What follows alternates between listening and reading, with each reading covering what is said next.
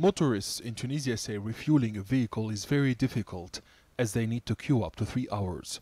Taxi drivers are the first victims of the fuel shortage. More than 18,000 taxis in the capital city, Tunis, face being out of work if the panic buying of fuel continues. My car ran out of gas. Fuel is not only expensive, but also unavailable. I cannot work without fueling my car. The cost of fuel is too high for Tunisian consumers. Our purchasing power has deteriorated. The situation is catastrophic. This chaotic situation has paralyzed some areas in the Tunisian capital.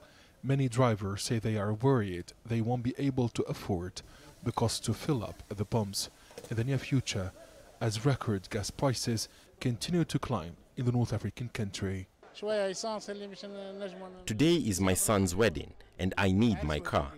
I've spent many hours looking for fuel in dozens of petrol stations. Tunisian motorists won't be able to use their cars in the near future as fuel prices continue to go up. This is a real problem. We need an urgent solution. The government said the fuel price hike was triggered by the turmoil of crude oil prices in global markets. Tunisia is going through a severe economic crisis which is aggravated by the ongoing crisis in Ukraine. The crisis in Ukraine has very negative consequences. It cut supplies and caused a fuel shortage on the market. Thus, the price has skyrocketed. Tunisia had estimated the price of a barrel to be around $75 for 2022, but it will be around $110 by the end of the year. The state must compensate for this difference. The cost of subsidized fuel is too high for the state budget.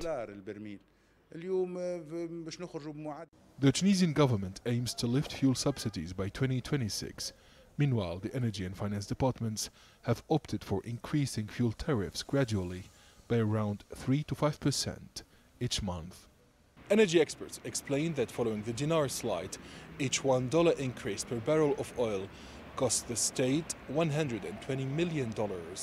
The Finance Department says the ongoing crisis in Eastern Europe could cost Tunisia over $1 billion, with the government unable to find the necessary resources to pay for it.